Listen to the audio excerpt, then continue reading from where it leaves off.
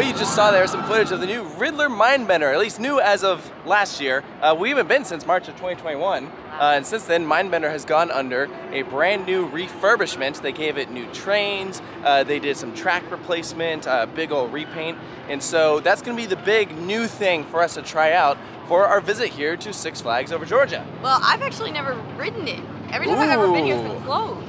There's not really gonna be a comparison for me. Yeah. So I'm interested to hear what you think it's like now compared to how it was. Right, definitely. So, no, this should be a good day. We're gonna meet up with a couple people, ride some good rides. It's gonna be fun. Let's go into the park.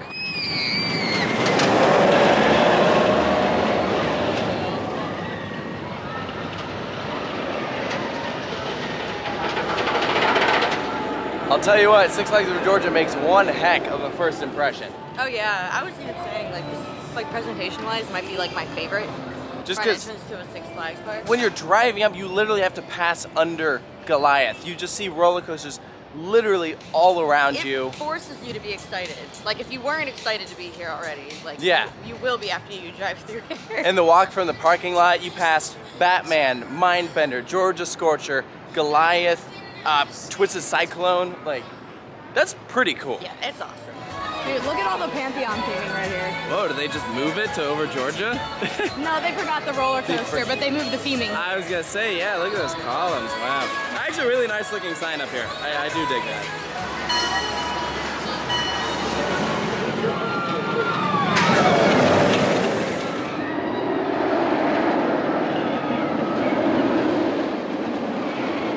All right, first ride of the day, Georgia Scorcher. Sarah, you're not a big stand-up person, but you like this one.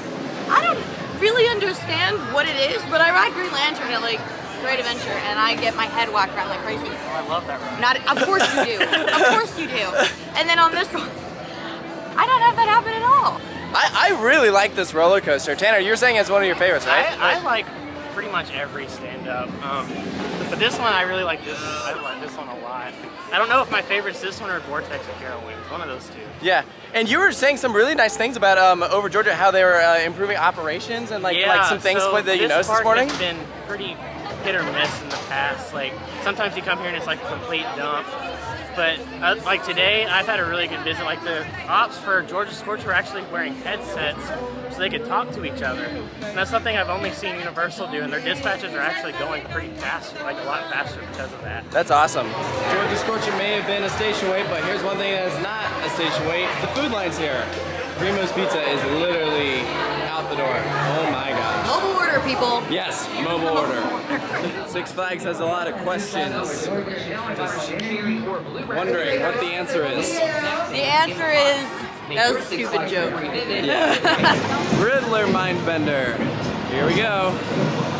This is now a 5-car train versus it used to be an 8-car train previously, so they had to restructure the station. So the back row is going to feel a little different on this one.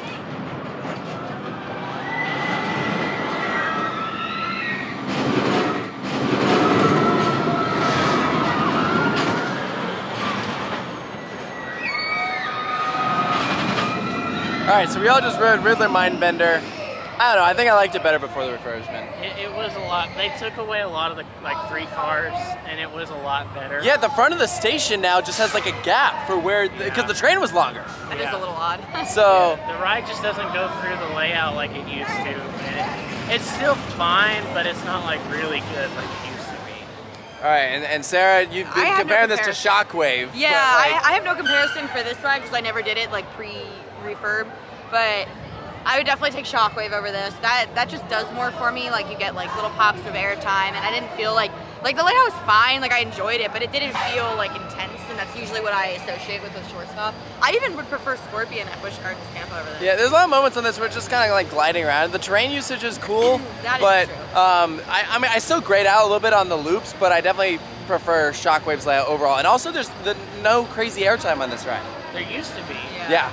I got like one moment where there was a little in the back, going into the second loop, the little drop there's like a little bit of jolt, but it's just not comparable to like... The positives in the loops are also weaker now, because there's just not the 3 cars anymore. Yeah. I mean, on the plus side, it looks great. The repaint looks really nice. The trains are cool looking, I guess. It is a little odd how tall the seat headrests are. Yeah. Yeah, they're kind of in the way. They're similar to New Revolution at Magic Mountain.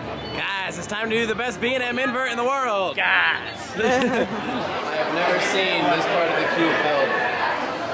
I hope this isn't long. I'm blaming you if it is. It's the good one. Yeah, I know.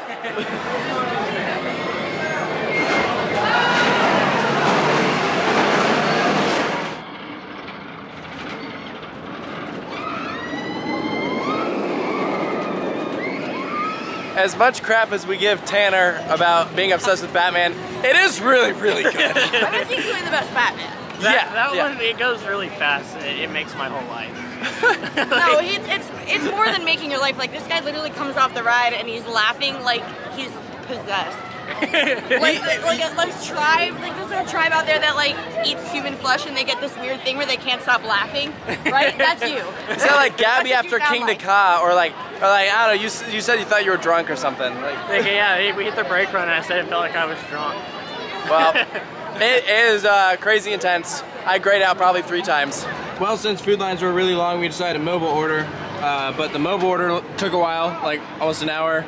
And they didn't have too many options, so we got chicken tenders and fries, and the fries are really soggy, not good. They're not great, but it's okay. It's food. Yeah, I mean, at this point, I don't know. It's whatever. Food is food. The chicken's fine though. Yeah, chicken's good. Continuing the hot takes, next up we have Goliath, which is Tanner's favorite B&M Hyper. Yeah. Why?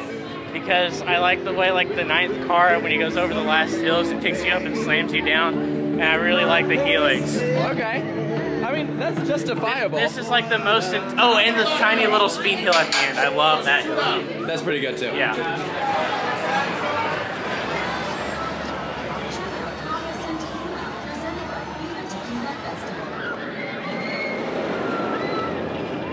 Once again, this ride continues to impress me.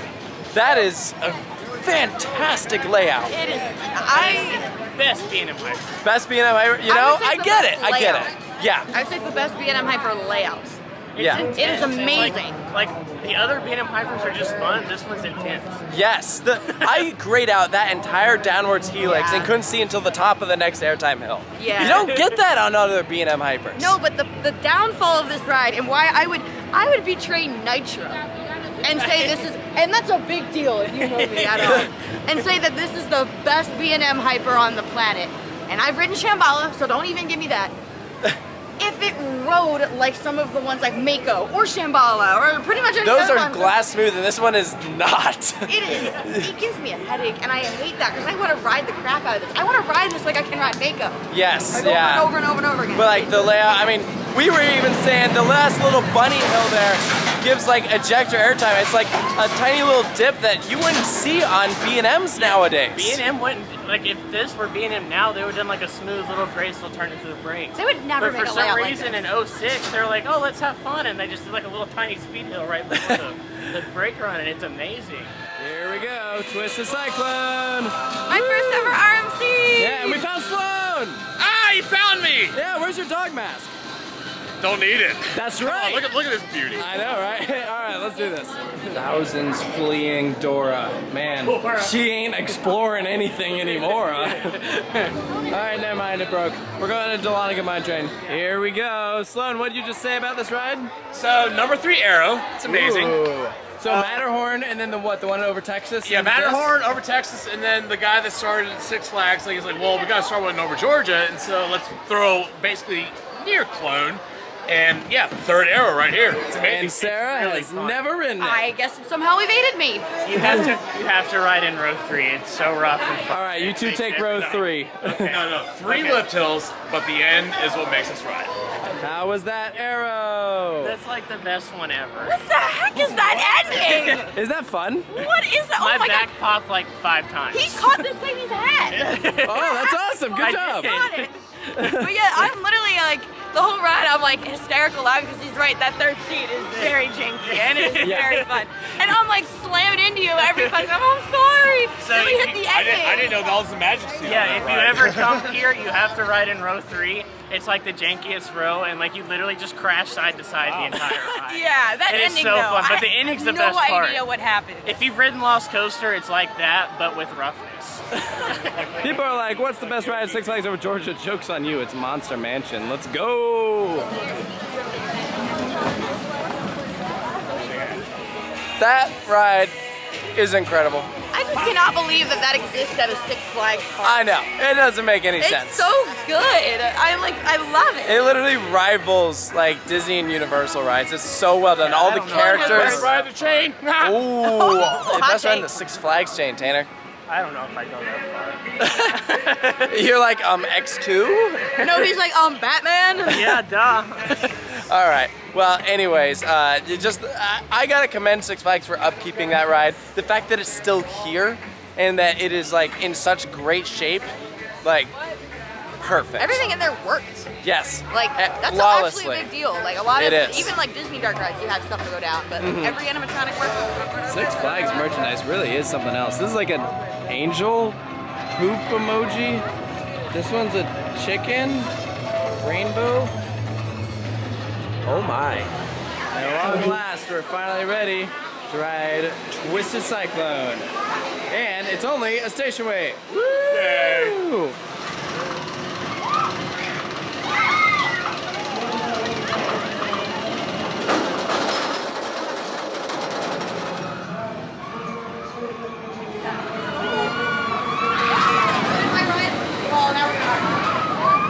Twisted Cyclone, super powerful ride for its size. That thing is relentless.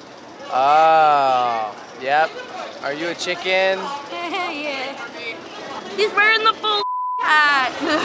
Yeah, this ride always continues to impress me. You know, it's only like 100 feet tall or something like that, but just the maneuvers that they fit into everything is very impressive. Yeah. The airtime, it's a great ride.